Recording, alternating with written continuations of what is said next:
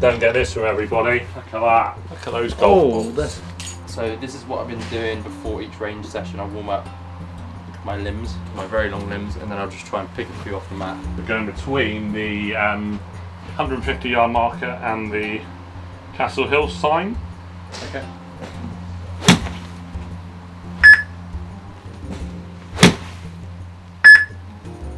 Okay, nice. This is one of the areas which has improved massively, and I think hence why I've been having a lot more putts inside 20 feet for birdie. Yep. Like yesterday, I had a lot of 58s, 54s, and 50s into greens, and being a lot shallower, I'm able to control the ball a lot more. Yeah, I think your dynamic loft's going to be easier to control. It's a little bit more sort of passive coming through, and then also just that room of error for strike is just that little bit bigger. So I still like that sort of down zippy one occasionally when you really need to.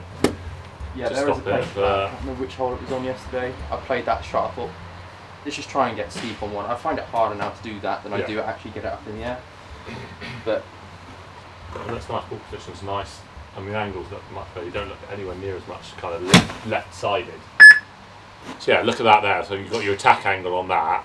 With 4.9 on 58, and you were 9s with 8 iron? With an 8 iron, yeah. This it's a little different, isn't it? I'm not even trying to really. That was, yeah, we pushed that iron. That's all. Nice, buddy. Love the sound of that. Oh, the strikes. Like I was saying, especially with the long irons, to actually strike a long iron without hitting the mat afterwards is just the most incredible feeling. That I thought I was striking it, and obviously because I've been doing it for so long, I wasn't. A bit left to right wind out there, just pushing, just leaking it that way a little bit. But again, nice 4.5 on attack angle, pass nice and straight. Just left the blade a little open on that. And have you had any tendencies miss-wise, like a good shot? With this distance, no. No? Cool? No, not at all. To be honest, everything is just, dead at target. If anything, I've been hitting a little draw. Yeah. And it's strange going back to actually seeing aiming it, right. Yeah, seeing it that way. And now it goes to the point where I try and hit a fade. That's the problem. I can't now hit a fade to save my life. That's where a couple of the destructive shots have come from. On 12 yesterday up the hill, aimed left tree line, tried to hit the fade, got quick in it and flipped it left. So that's where the destructive shots are coming from, but I didn't have that once through 9 holes yesterday. I shot one under through those first 9. I didn't even play that well. Like, it was just plodding. Yeah. What have you moved to there, bud? 8 iron.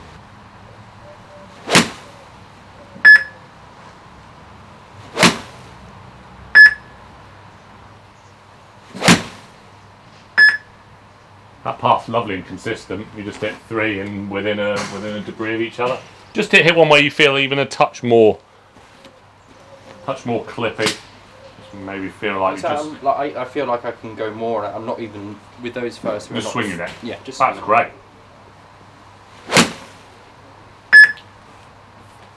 Little hockey, good attack angle. Well done. So that's great. And that's what I was saying earlier before we started. Even if you like missing target occasionally, you're developing feel. You just tried then. I didn't give you any technical data on how to make your attack angle better. You've just done that and you've knocked it down a degree. And you know how that feels. So even if it doesn't hit target, it's developing your tools, your arsenal.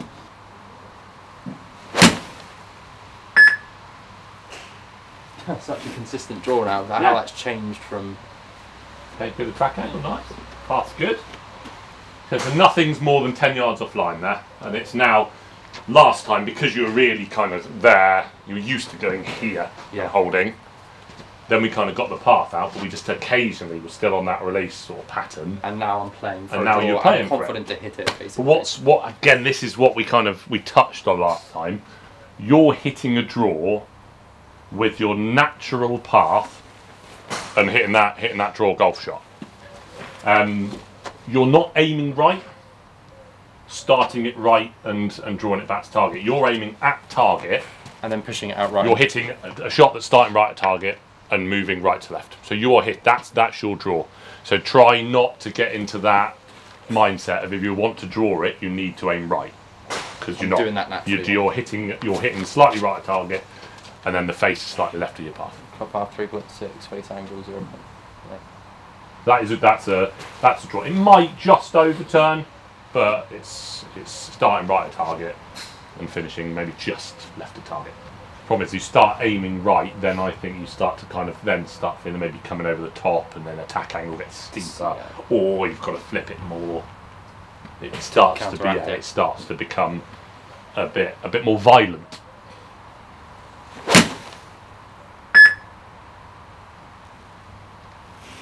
Good attack angle, good path. Maybe just overturned just a smidge again. Started straight, just turned off. It's 10 yards. It's a 10 yard miss. Still hitting the dance ball. No, that was I mean, not major, but it just felt a little bit too quick from the top. Okay.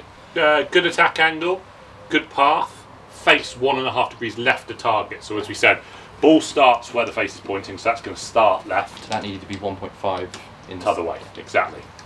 What would you say is the first thing, if that happened, in setup, so pre-golf shot, what's the first thing you think you'd check as like a little checklist? If you were going to the doctors and you've got a bad toe, what was the first thing that I'd check if it was going left?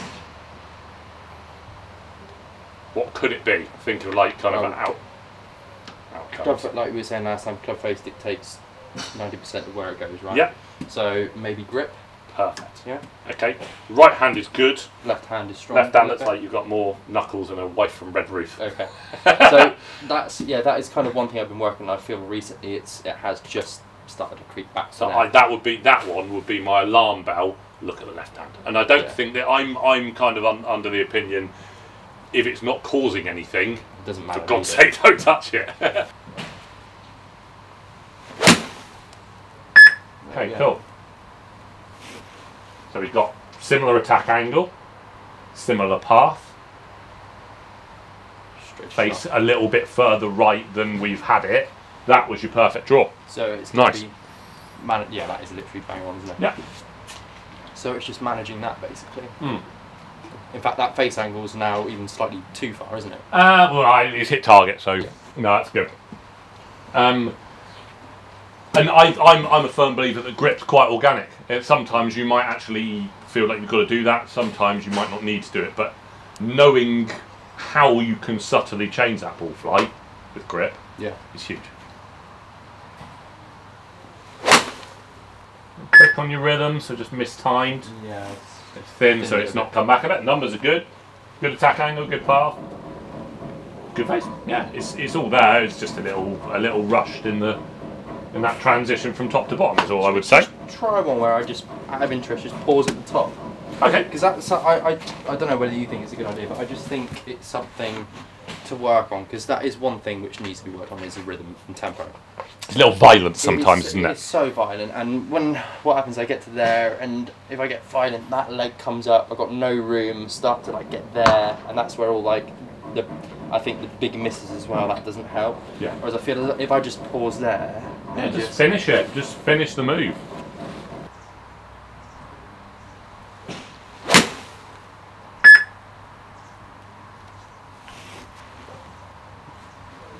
Similar path, similar attack angle.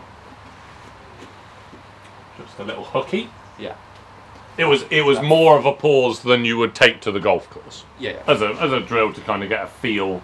Yeah, I was thinking of like doing like 3 shots like that and then hit 6. Yeah, fine. If that feels comfortable. Leave that up to you, my boo.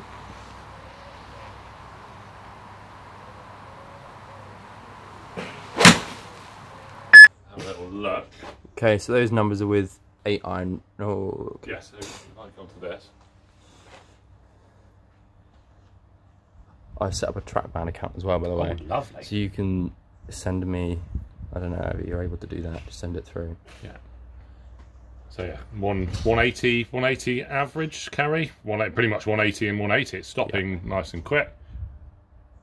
That was a couple of shots here with 58. which was nice. That attack angle is just much more consistent. It's not jumping around. It's a couple of degrees here and there. And that was your 8 iron, where you just got your hands a little bit more on top of the grip. Can you remember Dynamic Loft where we were last session? 8 iron was like 19. Yeah, was it? Right, jumping between sort of 15 and 19, and we're now in the 23. So much nicer. Yeah. And that's nice. Again, reasonably consistent spins, whereas you're jumping around in spins previously. Yeah, it's going up to like 9,000 and going down to like 6 all over the place. So with that right hand a little bit more on top, you've got an average path that's 4 to the right, so in 2 out, and the face that's also right at target, so 1.5 degrees right at target. Average previously, still right with the path, face a little left of target, so that would miss left. It wouldn't miss by much, miss by about 10 yards. Okay. But as the clubs get bigger, and we present those sorts of numbers, becomes more, that starts to become more and prevalent. I think that grip is definitely where the big driver miss comes from then, I reckon. Should we try hitting some with the driver? Yeah, grab it.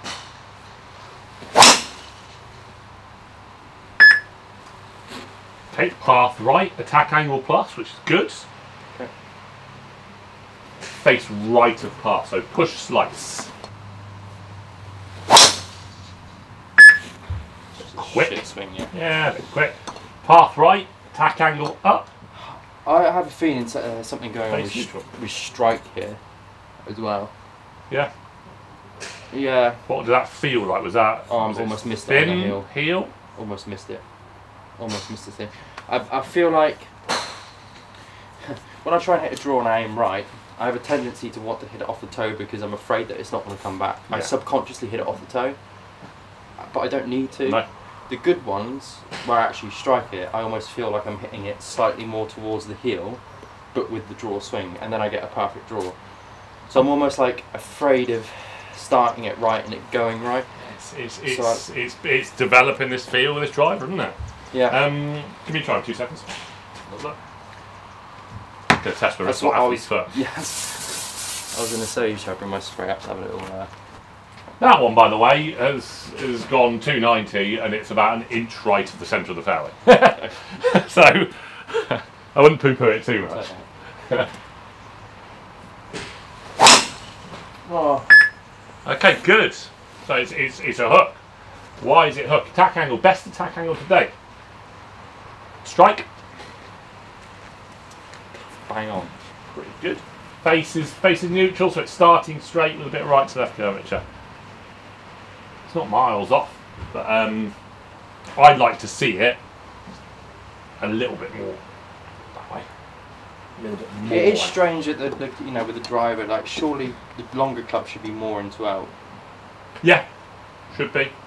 It's that right? knee-jerk reaction for you to come this way to kind of try and get it on the fairway. And does that come from more speed with a longer club, and then it gets that? Yeah, probably. And as you just said, you're scared of the right miss, so you're not committing to Sending hit. it Give me a out. 4 right. Give me a 4 right, and give me a 4 right, 4 up.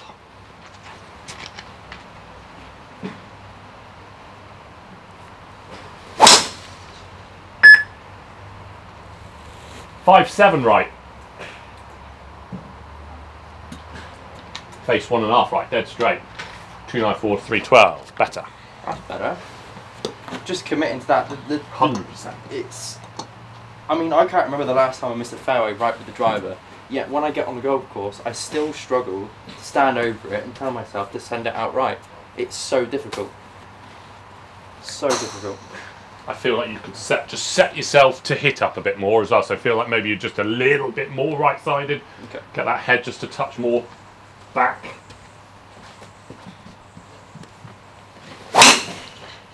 Right, best so far.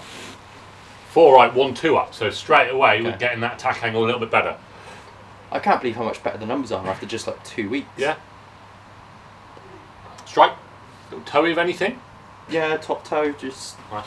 Gee, I'm hitting up on it. That was unthinkable like 2 weeks ago, 3 weeks ago. We're 4 down and a couple left, weren't we? Yes. Down and left. Yeah. With face left as well. Yeah. Dangerous. Dangerous Brian. Okay, fine. a little hooky, but it's hooky with some ideas. Yeah.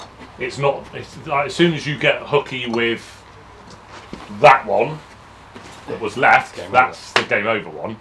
That is 15 yards left to target because you're trying to get it out that way. It feels so much more natural to hit a draw, like, and the more I look back at changing to a fade. I mean, I played golf for 10 years, just hitting a draw like the whole time, pretty much. I mean, I could hit fades, and like we said, if I'm and I don't want you to. We don't want you to lose the fade golf shots. So I think we'll definitely spend a session as well playing around with shapes of shots. That's definitely imperative. But as I keep on reiterating, going back to it, your best golf shots are just when you monkey see, monkey do. You see what you've got to do with it, and you do it. Yeah. And we're kind of getting back to that feel with this. Well, my greens have gone up, like, over the past 5 rounds. I'm starting to hit more than 10, 11 greens again, about that sort of area. Whereas before it was down to like 5, literally, because a lot of them would be missed long left because I'm trying to hit this fade, which is a completely unnatural shot for me. So bomb that one, then. Give me an up and out one. Up and out one to finish on. Love it. Love it. I picked up everything. Not picked up a bean, but it's a great golf shot. 2-9-3-3. Absolutely fine down the line. Perfect. Sorted. Good. We're not. I would say we're quite sorted yet. But well, that's better. We're on the road. We're on the road, Sam. So club path average 3.4 out, tack angle 0.9 up with the driver. So you're hitting up with your driver. Dynamic loft 11.9, which is it's decent. Miles better. I mean, if we get rid of that one golf shot, and a little flippy one there, and if you look at that as a dispersion sort of thing, how much better is that? Yeah. There's nothing more than 10 yards offline. So I mean, it is where the destructive ones are coming with the driver is just because I'm not confident enough sending it out right on the golf course, basically. Exactly. Simple as that. Very good, sir. Cheers, bye. Awesome. No problem. Go and eat some chippy chips. I'm going to go and have some. And I'll see you in a little bitty bit.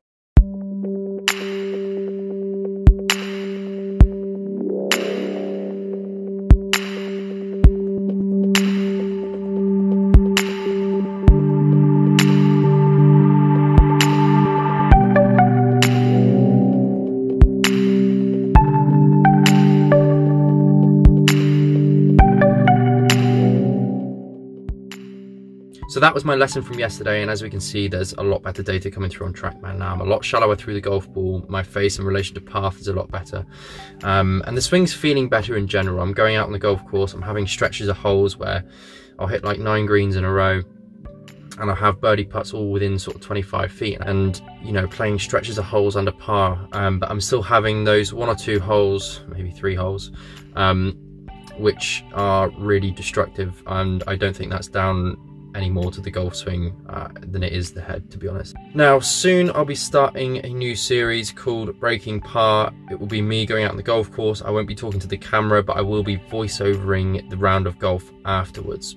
Now the goal with this series will be just to start shooting under par on a regular basis, and then once I start shooting more under par rounds than I do over par rounds, that's when I start playing tournament golf again, knowing that I'm in a good position to move forward and actually have a chance of winning tournaments. So that's the goals for now. Continue to work on my game, continue to work on the golf swing. Moving forward, things are moving in a really good direction now. I'm feeling a lot more at home on the golf course with my swing, which feels more like my natural swing in the way I've swung the golf club my entire life. Those destructive holes have got to go.